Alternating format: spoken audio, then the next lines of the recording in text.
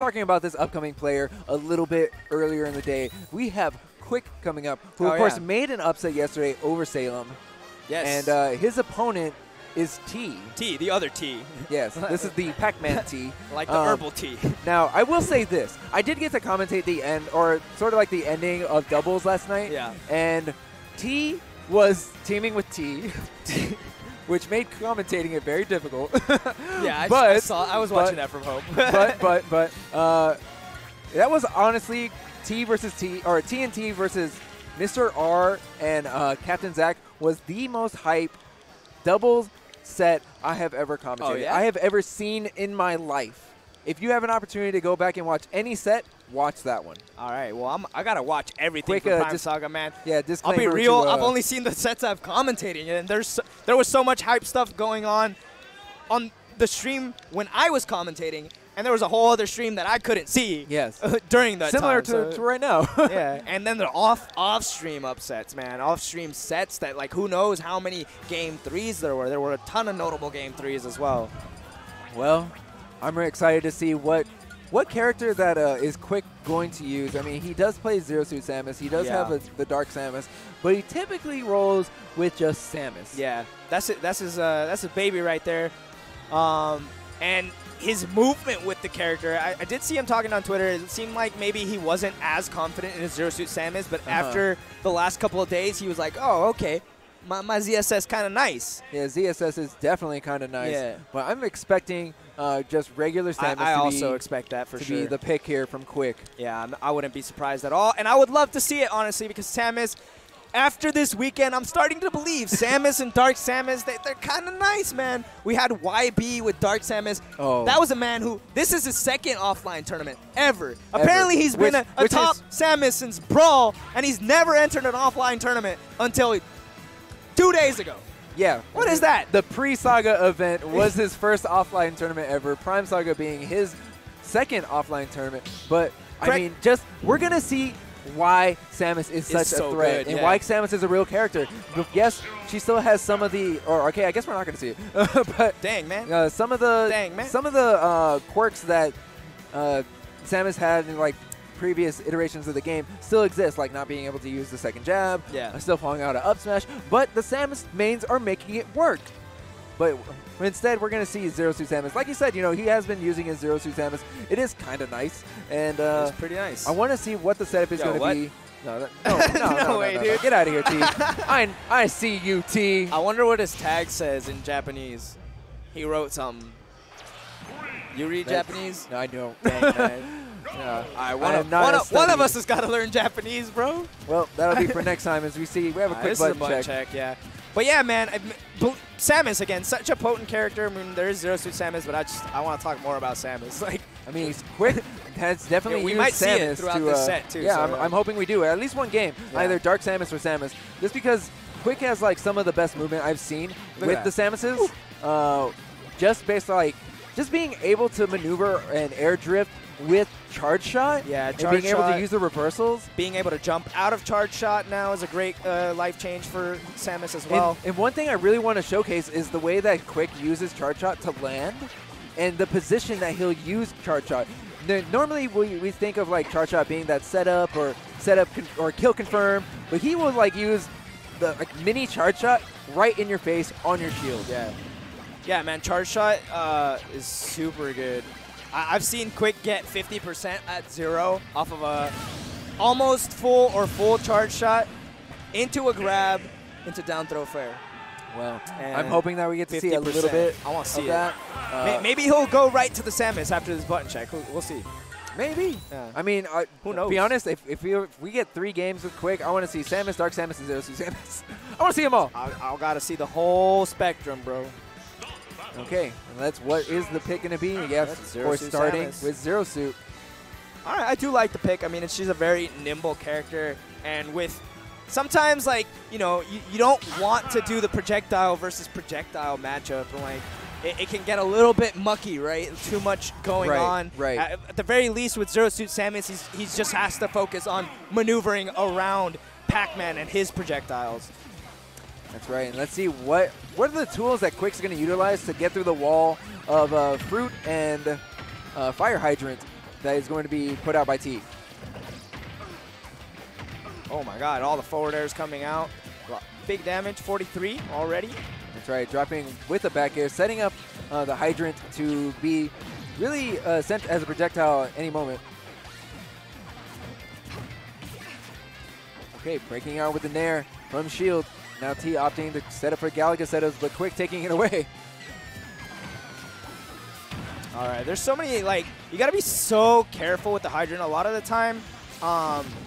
You want to get it out of there before, but as you can see right there, QuiK dealing damage to the hydrant with his paralyzer shot actually allowed T to hit it with a single hit and send it flying back towards QuiK. So it's a double-edged sword a lot of the time. Like, you got to have, I forgot what the damage threshold, I think it has like 13 HP or something like that. So you got to hit it with a strong enough move or two strong enough moves. Did you see that setup? Oh my god, I mean, we're going to see a lot of those setups throughout this set. Sure. I hope that we get to see the hydrant bell setup that you threw out earlier actually work, because to see it actually work mid-tournament would be kind of crazy. But we see a good Galaga setup coming out from T. It's going to put a good amount of damage. But with boost kick out of shield, great option for QuiK, but not really going to put T in a horrible position. Yo, I love the use of the Galaxian ship right there to kind of make his recovery a lot safer. Yeah, covering his approach back to the stage. Okay, but what was that? He just let it rip. Great read. That's what that was. Caught T jumping. Yeah, caught T jumping, caught him committing to the hydrant, and just boost kipping through all of that. It's not bad. I believe you are actually able to beat it out before the hydrant comes out, so you're able to just kind of contest it with a hitbox. So really smart recognition from QuiK there. I don't know if they have any Pac-Man in Germany, but you know, he's the best in his region, so I'm sure he's beat a couple in his day. He must know some trick for it. But we see another boost hit connecting onto T. Oh, and look at that. T just expecting the water from the hydrant to push QuiK into his danger zone. So even if QuiK actually, that's good. Yep, the bell into the up smash, easy punish for T, only 32% on him. So if you actually look at the position that T's standing, he'll throw out the hydrant and create some space, and then if QuiK opts to jump over the hydrant and space something safely on his shield, the water pushes QuiK right into the danger zone. So even though he spaced it correctly, he still gets punished. Oh my god, air dodging through the apple. I don't think the apple would have killed, but it definitely would have put him in a really bad spot. So. Okay, missing the Zair, but the Nair out of shield isn't going to connect. Okay, Zair into the immediate jabs on landing. T already at 100%. He gets down smash into the forward smash. Still kind of trips out my mind to see like two smash attacks combo into each other, but hey, it's a nice one. I like the animations.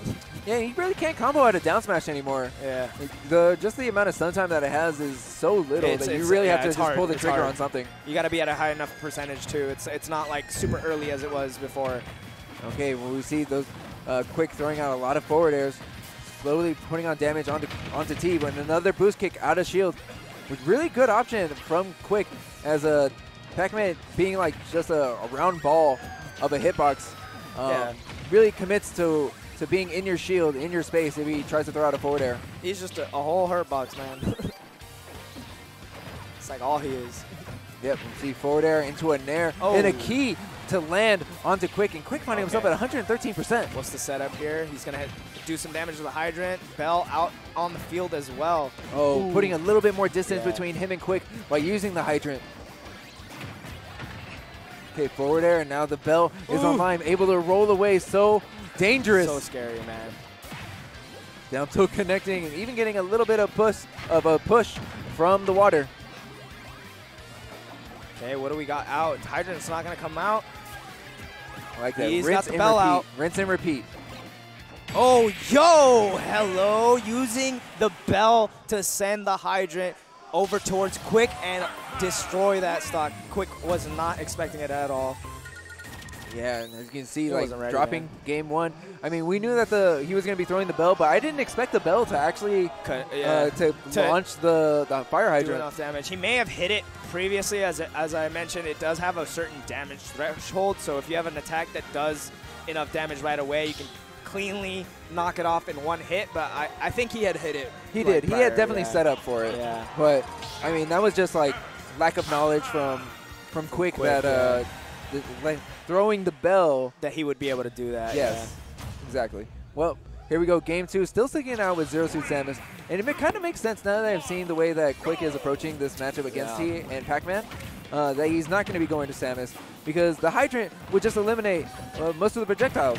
Yes, very true. And not only that, but the fact he's very much using the Zero Suit as a counter pick to the Hydrant and not necessarily like Pac-Man, right?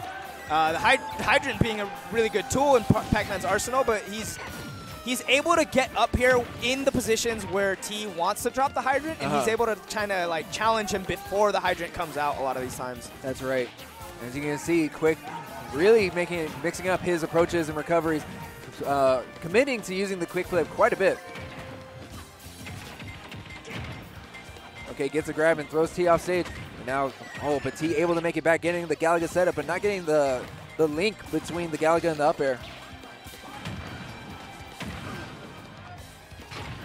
Okay, another F tilt. Now QuiK playing very aggressive off stage, landing a back air, but it doesn't send T off stage, but we see the down smash, but the second hit of F smash doesn't connect. Oh, man. Ooh, nearly getting punished there. Didn't have enough lag, though. That's right. Just what is this bell setup from T? Constantly using the bell and then trying to catch it with the nair. Let's see. What is T going to be going for? Oh, he gets the bell setup into an up smash. Up smash going to connect for T right here, moving up on this first stock. He's at 125% though. He's got to be really careful about how he plays this. Luckily, Pac-Man actually really good. He can actually put himself off stage, and he wants to a lot of the time in order to charge this fruit, and he has such a great recovery that he can make it back. But a run-up boost kick from QuiK is going to even up the stock, so only taking 33%. You know QuiK definitely going to try to keep the space a little bit closer. Not trying to let T set up these Hydrant shenanigans. Okay, doubles airs. Throwing out a triple. Oh, and just hit him with a couple of blaster shots as well. I like how they're like fighting over the Hydrant. But a couple of Zairs from QuiK, and put a little bit of damage, and another boost kick out of shield. That seems to be the answer for all of QuiK's problems. Yeah, especially because like what else is Pac-Man supposed to do about that, right? Like his joints, right? His attacks, his aerials, everything that he wants to hit him with, they don't have too much range. Look at how stubby he is. So basically anything that he hits on shield is going to get punished by that up B, that up special out of shield. Oh, but he goes and tries to grab the bell just a little bit too early, gets caught by it, and now PT just pushing his opponent towards the ledge slowly. Dude, I can't believe that. That was nutty. Still T looking good. Oh, no. Ooh. Oh, but not getting the follow-up. Now doing like an empty hop, doing a falling back air, but it doesn't find it, and a back air from QuiK connects onto T. Yeah, what a quick turnaround from QuiK. QuiK indeed. And now Nair going to beat out the follow-up, but we see another bell into back air. The back air he wanted on that first attempt, finally going to connect. Okay, what is the setup going to be? Using the Galaga to get off the ledge. Now really just covering his approach. And now we go for another setup from the Hydrant. Now, funny thing about this setup is that whenever T is on the ledge, he can actually commit to just floating off stage for quite some time. And there's actually very little that QuiK can do about it. Outside of like running off and like trying to challenge it. Yeah. But even then, he has the up B, which will just allow him to make it back to ledge safely. For sure. Hydrant going to land onto QuiK right here. He's trying to pressure T to go back into the corner, but of course, as I mentioned earlier, you can see T is very comfortable off the stage anyway, so if he gets back up into the corner, he can just put himself on stage and use that opportunity to charge some fruit, as he does so right there. Yeah, it really looks like that no matter what position T is in, he's feeling comfortable. He's just going to like take his sweet time. There's no rush. Definitely playing that Pac-Man speed. The key got me mixed up. Okay, drop him with down airs, using the Hydrant to cover his landing. Ooh, these bell setups are so crazy. That was so nasty too, because he sent the Hydrant flying, and he knew that QuiK was gonna want to jump out of his shield. The Hydrant not connecting, but it will. There, the bell into the forward smash.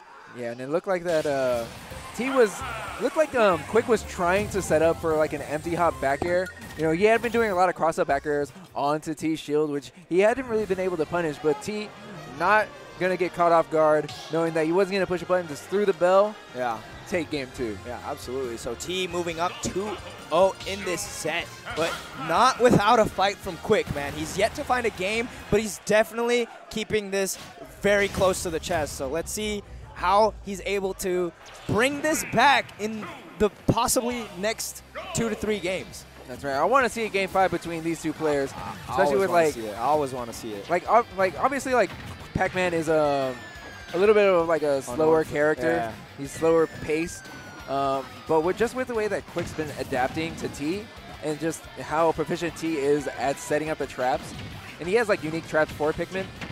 I just want to see more. Yeah, absolutely. There's another boost kick. Oh, and the apple to cover the landing, so smart from T. You know, the use of every fruit, even though some of them aren't fruit. Yeah, I know. Bonus fruit. That's the name of the move, man. I don't know what to tell you. Okay, getting a back air, beating out the tether grab from QuiK. Oh, look at that shield damage. Looking so unhealthy right now. QuiK still gonna fight. This is the moment he wants to use his aggression. He tries to go for that really daring back air off stage. That's right, just getting kicked to the side of the stage. Oh, good position on the hydrant. Even if QuiK had been able to just check T's shield, he would have been in a safe position. But using the bell at the ledge, getting the Zair drop, but not getting the confirm, the follow-up. Yeah, it's interesting that he went for the forward smash there. He was behind QuiK.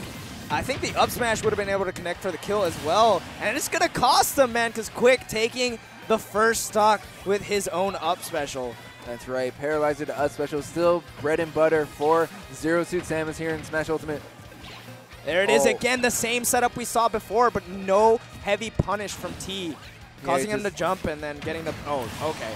So that's really smart. He dropped the hydrant, dropped the bell, and then the hydrant extended the hitbox, the active hitbox of the bell. Oh my God! All that damage off the Galaxian ship. Neat little combo coming out from T. And QuiK having a lot of trouble getting these approaches onto T. Okay. The hydrant is acting like such a strong wall that T has to just move, or QuiK has to move around.